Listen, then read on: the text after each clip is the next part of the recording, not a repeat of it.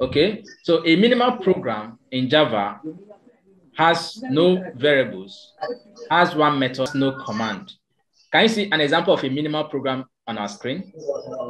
Yes, I can see. Okay, so this is a minimal class. A minimal program, the name of the class is what? Home. All right. What's the name of the method? Main.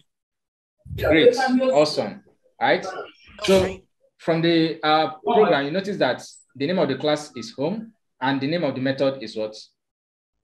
Main, right? But it has no command. Yes or no?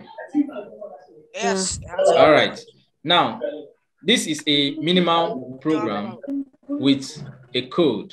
All right. So you can insert any kind of code in this particular section, and your code can be a command to print something for you. All right. Remember when we were declaring the integer?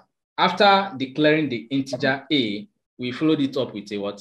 Semicolon. Integer. All right. And then integer b semicolon. All right. Does that make sense? Yes. Oh, really? Okay. Yeah. So let us look in depth at what methods and commands are. All right.